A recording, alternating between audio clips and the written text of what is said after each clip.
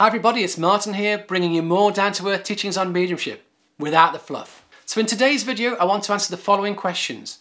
Who can be a medium? Can everybody develop mediumship? How do I know what my potential for mediumship is? And how do I develop mediumship? If that sounds of interest to you, stay with me.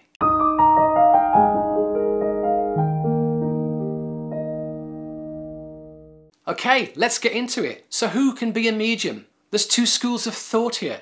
One school of thought is that mediumship is a gift and only a select few people have that gift of mediumship. The other school of thought is that mediumship is an ability or a faculty that we all have, and that we all have it to varying degrees, just like any other ability, like any form of art or music or writing. So I believe it's an ability we all have, and we all have it to different degrees. If you have a strong ability, then we would say you were gifted. If you don't have such a strong ability, we would say there wasn't the gift there. So how do you know if you have the potential to do mediumship? How do you know if you have the gift of mediumship? Well, the simple answer is you don't. And I know that's not the answer you wanted to hear, but that's the truth. The simple answer is you don't, for reasons I'll get into. So each of us has a natural ability to do mediumship that is near the surface. And we also have a deeper potential that has to be unfolded from within. And those two are separate. So we have the natural near surface ability and we have the deeper potential within. Some people have a very strong natural ability, and that near surface ability can be developed very quickly without much effort at all. But for other people, they don't have that near surface natural ability. And what has to be developed is that deeper potential from within. Now, nobody can see your deeper potential, and that deeper potential needs time, effort, and the right conditions to unfold. So if you have a high potential, you may develop quicker, or you may be able to go further. If you have a lower, deeper potential, then you may develop slower, or you may not be able to go quite as far. But you have to give it the time and effort to see how much potential exists within you. So not everybody can go on to become a professional medium or a platform medium. That may not be possible. But I believe that everybody can be trained to give contacts reasonably well. There are a few exceptions, people who are not grounded in reality, people who may have mental health issues. But outside of that, everybody has the potential to give contacts reasonably well. How much further you can go will depend upon the deeper potential within you, and only time and effort will tell. Now, it's important to know that nobody can tell you you can't be a medium.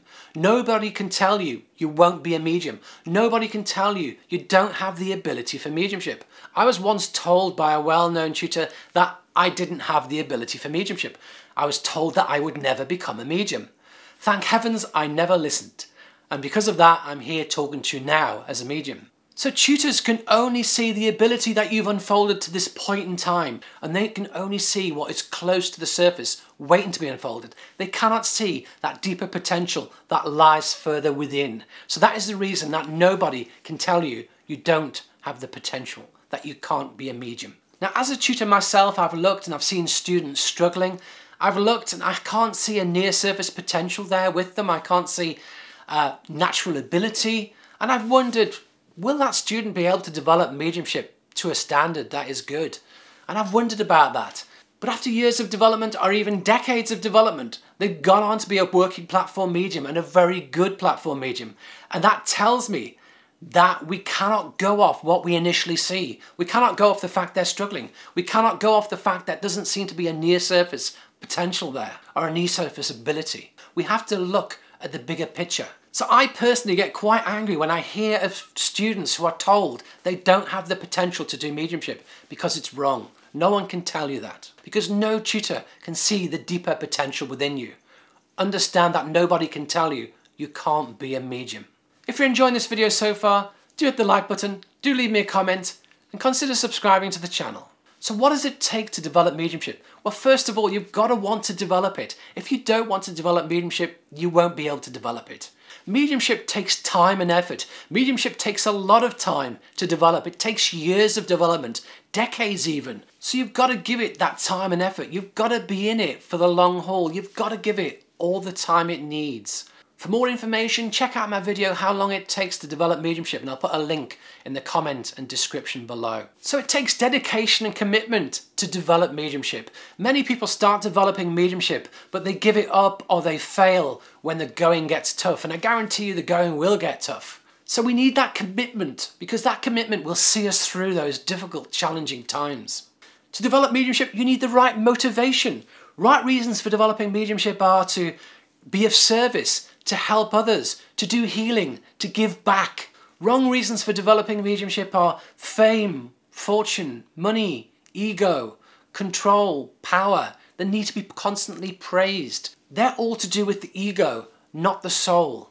We want reasons that are inspired by your soul. When we do mediumship for the right reasons, you'll find that it creates the conditions within you for your mediumship to unfold quicker, for your mediumship to blossom. So we also need right timing and right conditions. Often when the time is right and the conditions are right, the abilities and potentials within us begin to unfold so much more quickly and so much more easily. We may need to work upon ourselves. There may be a lot of our own issues, emotions, or challenges mentally that we have to deal with to move forward. Other times we may need more life experience, or we may need to mature for our mediumship to unfold. Many people come to mediumship in their teens or their early 20s, and it may not necessarily be the right time. Often they pull away and come back after they've gained life experience or more maturity. So we have to be in the right place in our lives for it to develop. We may need to be in a time in our lives when we can focus upon ourselves. Often if we have a very busy life, it's hard to develop. If you're a busy mum with young children, that may not be the right time in your life to develop mediumship. Often it can be an event in our lives that triggers our mediumship. It could be the loss of a loved one, it could be the loss of a job, it could be the loss of a relationship or the loss of a home. It could be a traumatic event that happens within our lives that connects us to our soul and helps create the conditions for our mediumship to unfold. For me, it was the loss of my mum that was the trigger for my search to develop mediumship, for me to set foot on that process of development. So in summary, everybody has the ability to develop mediumship. We can all develop it provided we want to, but it will take time, it will take effort, and it will take dedication. If we're not willing to work with it, we won't develop. But if we are willing to work with it, only time will tell just how far we can go.